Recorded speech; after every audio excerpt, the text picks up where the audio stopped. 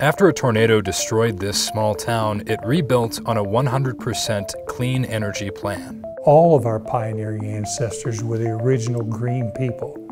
They drilled a water well when they settled here. They used the wind to pump the water out of the ground. In 2007, Greensburg, Kansas was forced to start again, and they started on a green energy grid. Today, they produce more energy put onto that grid than they take off of it. May the 4th, 2007, 95% of the community was leveled by an EF5 tornado. It left us all homeless. My wife and I were in the basement, and it sucked the house right off the top of us. We knew it was going to get close.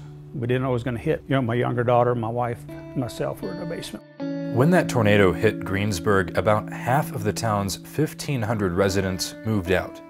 Those who stayed, including Mayor Bob Dixon, made a choice to try something new, despite the politics around it. Green to me in my generation in rural America was 1967, powder blue bell-bottom pants, double knit with a tie-dyed shirt, possibly on some mind-altering substances, hugging a tree. That's what green was, because we played political football with the environment since then.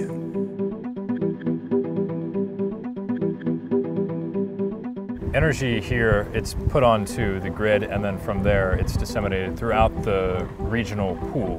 Right, so the 23 member cities of our Kansas Power Pool share in the energy that's produced here.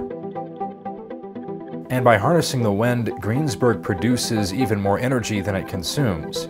It runs a wind farm south of town, while businesses and the K-12 school operate turbines of their own. And many buildings are designed to save energy and maximize clean energy. We use the turbines around here to help generate electricity. It helps our electricity bill, I'd say probably by half.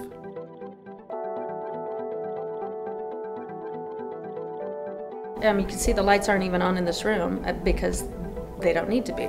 We have plenty of light in here, just daylight.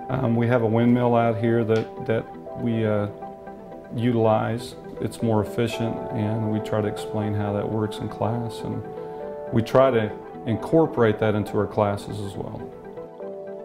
Post-recession, many parts of Kansas have struggled along with the rest of rural America. But with Google and Kansas City putting money into clean energy, the sector holds the promise of new jobs. Is Kansas just a better place to collect wind energy?